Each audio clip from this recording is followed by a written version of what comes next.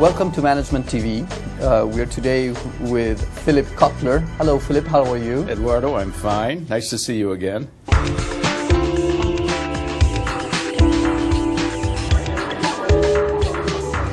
I think another consequence of the new media and new marketing tools that are segmented and niche-oriented is allowing smaller companies, which were traditionally out of a lot of the big, massive media, to really start and do their own marketing. Yeah, that's a very important idea that when I talk to small and medium-sized firms, they say, well, a lot about what you're talking about involve big budgets for research and big budgets for advertising. We can't do it. All right, my answer becomes, there are many low-cost methods of marketing research, like focus groups and so on, but many low-cost methods of advertising.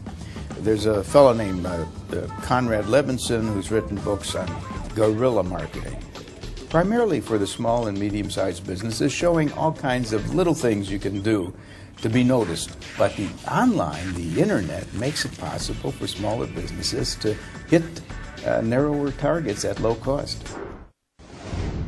And what about the word of mouth? Do you know successful stories of word of mouth being used? Well, increasingly we are even asking our customers, not only are they satisfied, but would you as our customer be comfortable recommending our product to others? In other words, would you do our word of mouth?